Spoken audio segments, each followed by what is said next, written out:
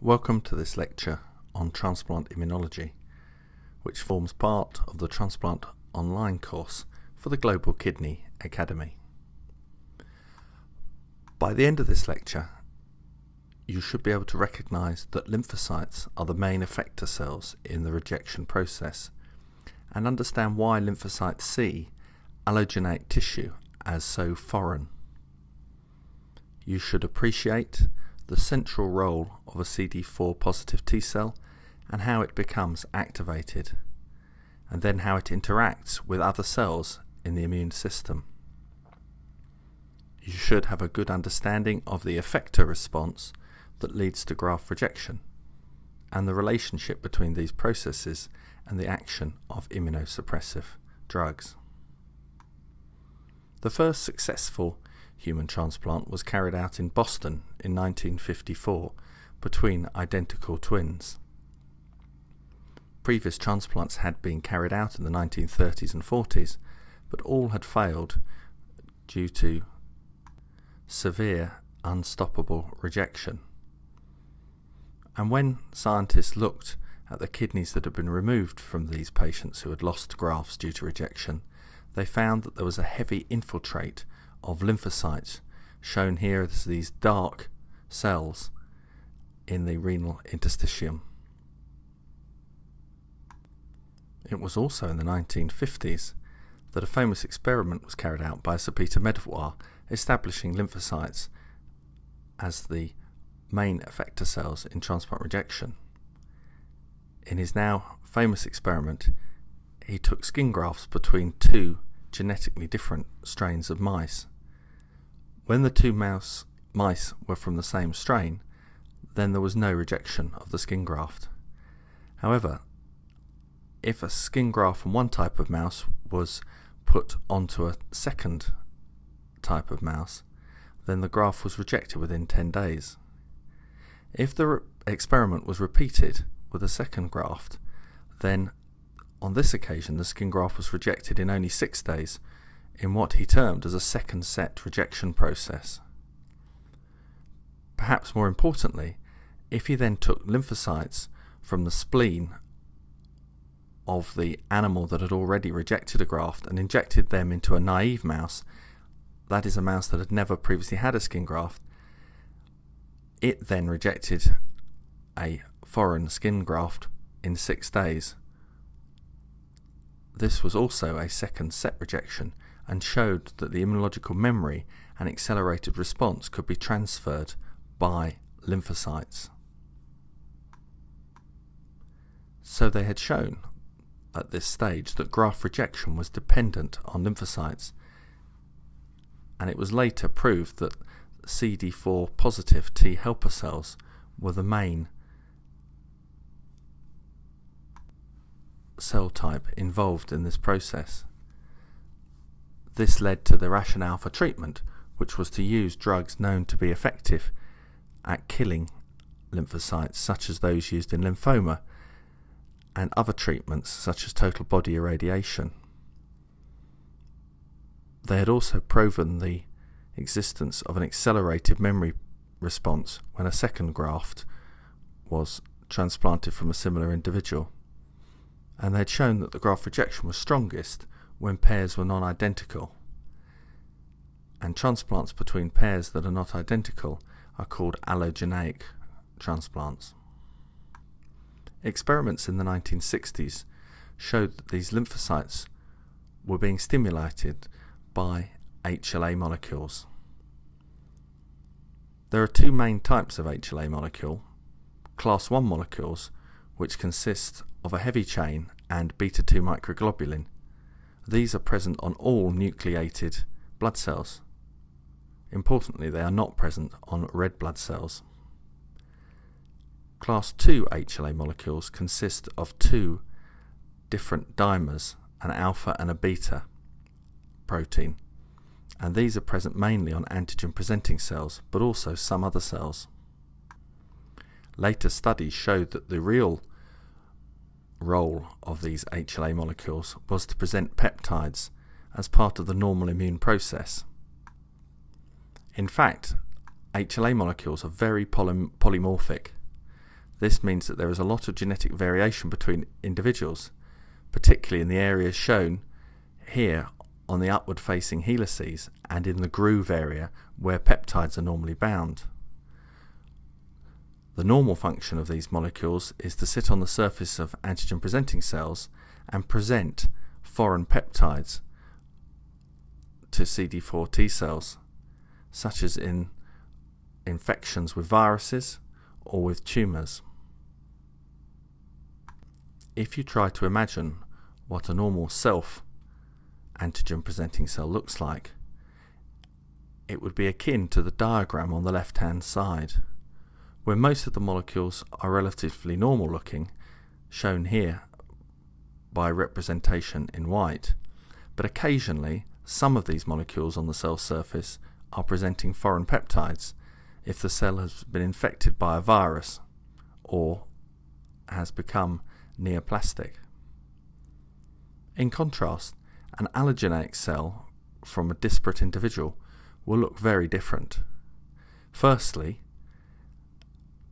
the upward-facing residues of the HLA molecule will look different, and secondly, because of the variation in the structure of the peptide binding groove, the peptides bound to foreign HLA molecules will also be very different.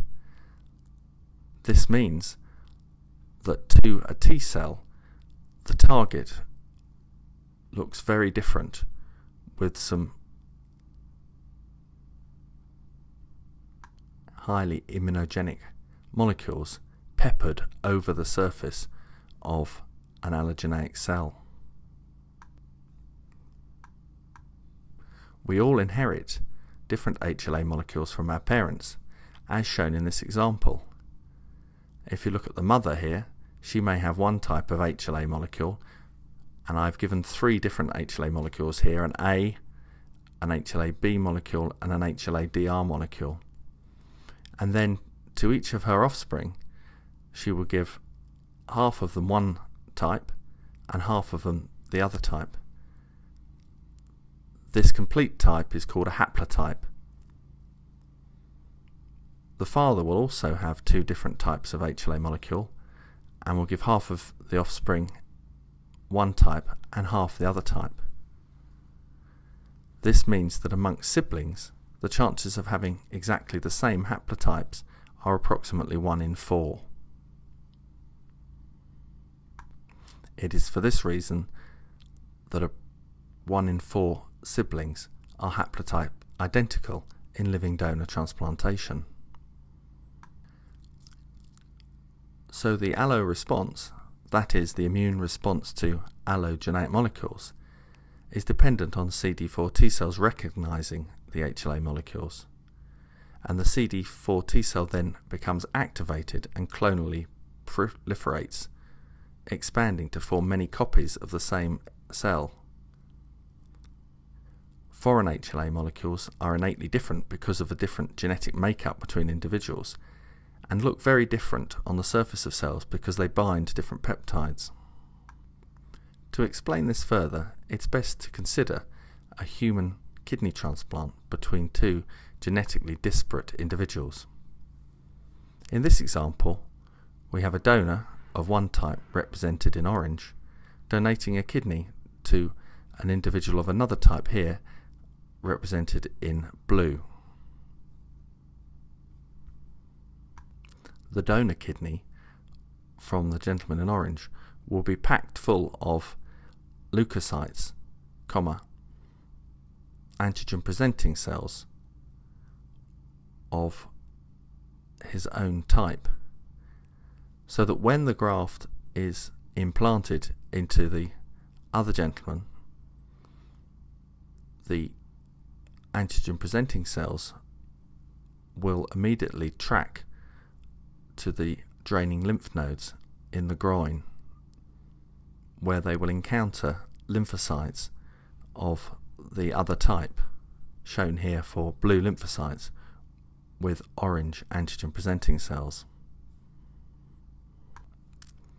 The interaction between the host T cell shown in blue and the donor antigen presenting cell is critical and forms the cornerstone of the allergenic immune response. This interaction between the cells is often called the immunological synapse and is shown here in diagrammatic form and also in a molecular string diagram on the left-hand side. Central to this process is the interaction here between the T-cell receptor and the foreign HLA molecule with its bound peptide on the donor antigen-presenting cell. This is known as signal 1 and initiates the interaction between the two cell types. However, the interaction also depends on other important groups of molecules. Here we show the interaction between co-stimulatory molecules, CD40 ligand on the T cell and CD40 on the antigen presenting cell, and also another group of CD28 or CTLA4 on the T cell and the B7 group of molecules on the antigen presenting cells. It is signaling from these sets of molecules that forms what we call signal 2. Full interaction between the two cells also involves other groups of cells. Particularly important is signaling through cytokines such as interleukin 2, but also other cytokines that may modulate the response. More recently, it has been found that this interaction may be modulated by cells from the complement pathway because of receptors on both the T cells and the antigen presenting cells, and also particles from cells such as DNA and RNA that are released in the injury response may affect the interaction. In summary, the interaction between the T cell and the foreign antigen presenting cell has three parts: activation through the T cell receptor, then a second signal delivered by the co-stimulatory molecules, and then a third signal delivered by soluble molecules onto receptors. When the T cell is activated, it produces interleukin 2, and this molecule is critical to the activation of T cells. When a T cell becomes activated, it also not only generates interleukin 2, but also the alpha chain of the interleukin 2 receptor, shown here. This is a very important molecule as it increases the affinity for interleukin 2 and creates a positive feedback loop. This is important later on because one of the monoclonal antibodies that is used in preventing rejection targets this molecule, CD25 as it is also known. So the interaction of a CD4 positive T cell is dependent on the interaction between the T cell receptor and the foreign HLA molecule, but this interaction is also modulated by co-stimulatory molecules, the secretion of cytokines, in particular IL-2, but also other proteins in the immediate environment such as complement, and products of tissue damage such as DNA and RNA. This activation could be shown in the following diagram, where the allogeneic cell from the orange gentleman has been recognized by the T cells from the blue gentleman, resulting in activation.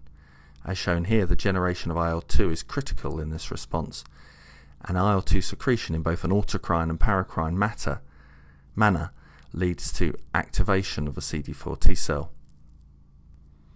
This cell then enters cell cycle, generating many copies of the reactive clone of T cell, and these T cells then go on to induce other parts of the immune system in the effector response, which is shown in the next few slides. The molecular basis for the activation of T cells involves initially the interaction between the T cell receptor and the MHC molecule. This then activates a number of intracellular pathways within the T cell. One of the most important of these is the activation of calcineurin, shown here. Calcineurin is a phosphatase that removes phosphates from NFAT, nuclear factor of activated T cells. When this transcription factor is dephosphorylated, NFAT migrates to the cell nucleus and initiates the transcription of many genes, but in particular the IL-2 gene. If you inhibit calcineurin, which can be done with either tacrolimus or cyclosporin, then this process is markedly reduced. Interactions between co-stimulatory molecules lead to protection from passive cell death and also activation of TOR proteins. These TOR proteins are important because they can be inhibited by molecules such as sirolimus. Also important in cell survival is the interaction with interleukin-2. Eventually, the cell will go into cell cycle to proliferate. It's important to have a basic understanding of these processes to understand the molecules that form modern immunosuppression, as shown in this diagram and alluded to in one of your references. The interaction between the T cell and the antigen-presenting cell at the T cell receptor can be affected by molecules such as anti-CD3. Signaling to the nucleus can be affected by cyclosporin and tacrolimus. Molecules such as belatacept can affect the interaction of co-stimulatory molecules. And then the anti-CD25 molecules such as basiliximab can affect the interaction with interleukin-2 with the high affinity interleukin-2 receptor. And then there are also interactions that are affected by molecules such as sirolimus with the molecule mTOR and the anti-proliferative agents which affect the provision of nucleotides for the cell cycling. Once activated, the CD4 T cell here interacts with B cells within the lymph node to form antibodies that are reactive for molecules from the orange individual. It also induces cytotoxic CD8 T cells which go round and back to the graft looking for foreign proteins, and when it finds foreign HLA molecules on the surface of cells, it destroys them. CD4 T cells can also set up delayed type hypersensitivity reactions, leading to the influx of other cells such as macrophages and causing tissue damage. This process forms the efferent phase of the response, whereby the cells and the effector molecules migrate back from the lymph node through the bloodstream and back into the transplant. Here, lymphocytes look for cells expressing foreign HLA molecules, and alloreactive antibodies also look for these molecules.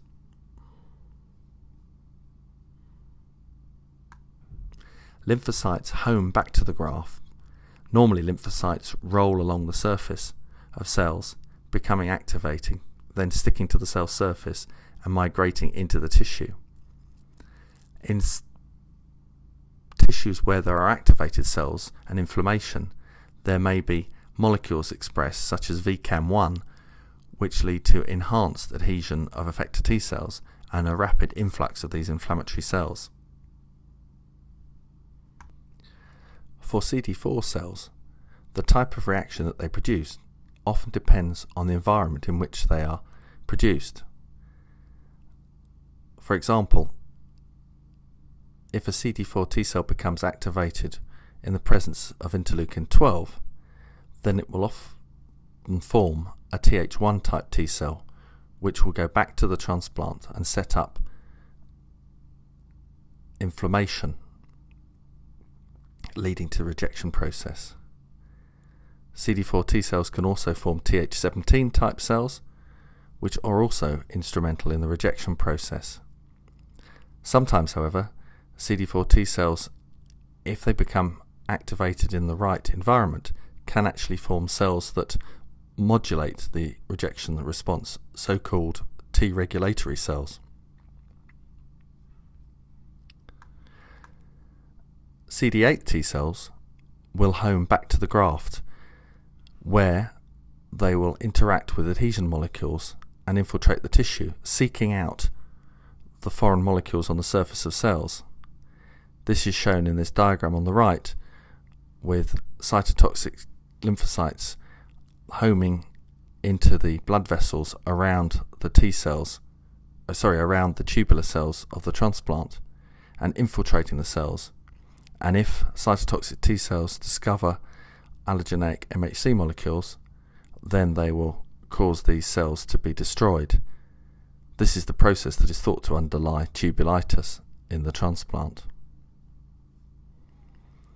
Another important effector molecule is the antibody produced by B cells. These cells circulate in the blood and look for proteins on the surface of endothelial cells within the graft. Antibodies can lead to a number of outcomes, and perhaps the classical effector response is for the antibody to bind to its target and then activate complement, and this results in lysis of the cells. However, antibodies can also recruit leukocytes via their Fc gamma receptors, and they can activate the clotting pathway via a number of effects, including the loss of tissue factor, the activation of platelets, and the coagulation pathways. Important antibodies in the rejection process include preformed antibodies such as blood group antibodies, antibodies that we naturally possess against animal proteins such as xenogeneic antibodies, and also antibodies against HLA molecules that we naturally acquire during processes such as blood transfusion, pregnancy, and transplantation itself. After transplantation, recipients of renal transplant may develop de novo antibodies, such as those against HLA molecules, endothelial cells, the angiotensin II receptor, or vimentin, and all of these may lead to chronic antibody-mediated rejection or acute antibody-mediated rejection.